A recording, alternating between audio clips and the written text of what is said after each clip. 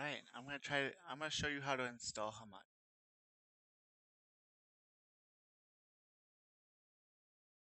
Pretty easy. Next, agree. Next, install. Now some people don't get the network adapter or even the driver. So I'm gonna provide a link down in the description how to get the drivers.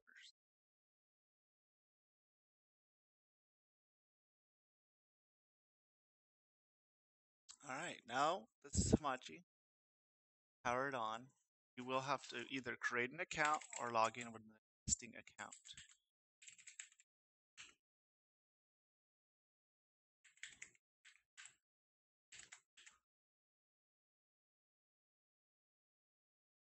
If I got my email correct.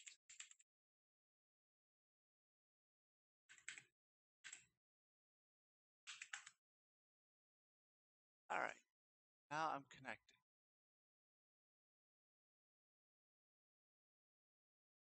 You can create an account or join. Not showing you how to do that right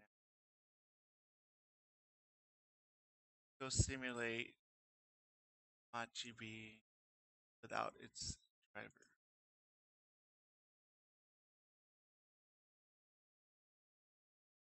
It won't look the same as your guys', but it's gonna be the same result.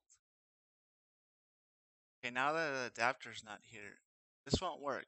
You won't be able to connect to any servers, you won't be able to join anyone, or connect to their servers. Now I want to go to Device Manager. I want to highlight Network Adapters, Action, Add Legacy Hardware.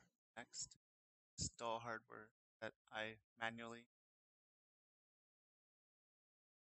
Network adapters. Have disk. Browse to Hamachi.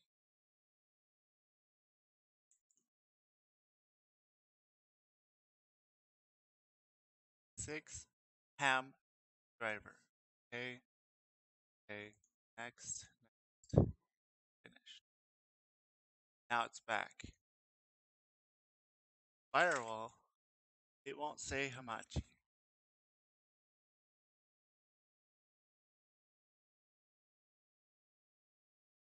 It will say Ethernet 3 or 2. So when you're trying to allow it, make sure you uncheck the Ethernet 2 or 3, depending on what's new. Okay? That should fix all the problems with Hamachi adapter not being.